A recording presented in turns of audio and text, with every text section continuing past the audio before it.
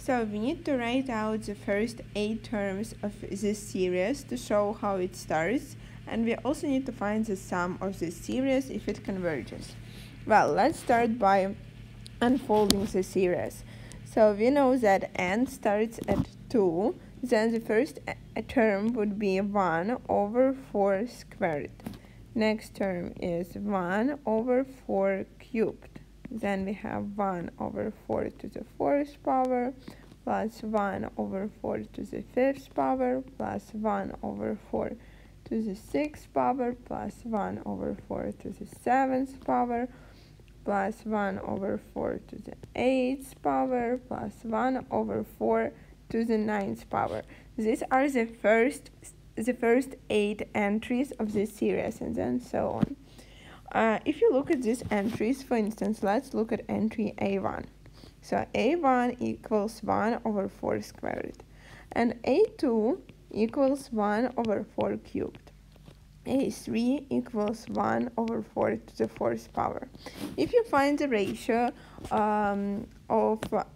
between A2 and 1, you will get that A2 over A1 equals 1 over 4 cubed over 1 over 4 squared, and obviously this equals 1 over 4. Then let's find the ratio between A3 and A2. This equals 1 over 4 to the 4th power over 1 over 4 to the 3rd power. Again, this equals 1 over 4. So as you can see, the ratio is the same. So that means that our series has a common ratio. So the series is geometric, and this common ratio equals 1 over 4.